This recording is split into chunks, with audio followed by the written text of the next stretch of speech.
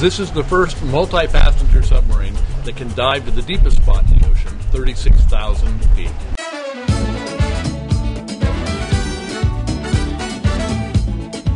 Triton is introducing a brand new revolutionary submarine called the Triton 36003. And the submarine will essentially reconfigure man's relationship with the deep ocean.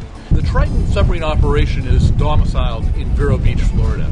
So we build all the subs there and we test them out here in the Bahamas. Until now, if you built a conventional steel submersible, it would cost you $200 million if you wanted to get to the bottom of the ocean. We think we can do it for $15 million with our new glass technology. And the person behind the design of the sub that Richard Branson is involved with has been saying he was going to go to the deep ocean for over 20 years, and he hasn't made it yet. So I give us a much better chance than I give them. So I don't think it's a race. I think we're the only people that are going to get there. It's a very practical approach. The submarine's very stable on the surface because of its catamaran configuration. It has a lot of freeboard.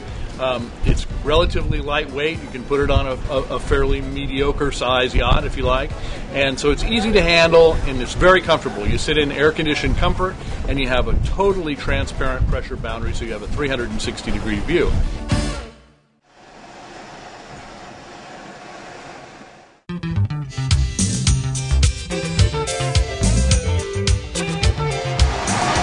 Okay, we're under.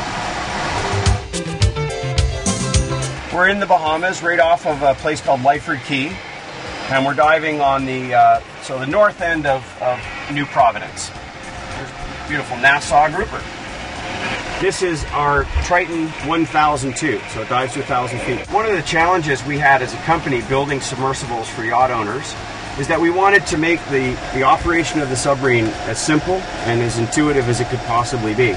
We put all the instrumentation behind us so that it minimizes the visual impact on your outward view. By putting all of the same instrumentation on a touchscreen interface like this, it basically puts everything that the pilot could possibly want to know on a single screen. It allows you to scroll between a sonar screen and a navigating screen, control screens. I can send and receive text messages to the surface. It's a purely electric vehicle. As you can hear, it's very quiet. I mean, the noisiest things on it are the scrubber fan and the air conditioning system. This submarine is $1.9 million. It takes us about 12 months to build it from receive an order, 10 to 12 months. Whenever we sell a submersible to someone, it includes a comprehensive training program. And the training includes training in the actual submersible, but also we have a simulator at our facility in Vero Beach. Our primary market for the Triton are large yacht owners who want to show their guests and their family the world underwater. And so it's very popular with them. But marine science research people are very interested in the Triton line of subs. This isn't a publicity stunt for us. We want to build a commercial vehicle that people can buy and use over and over and over again. You know, it can make hundreds of dives in a year without a problem.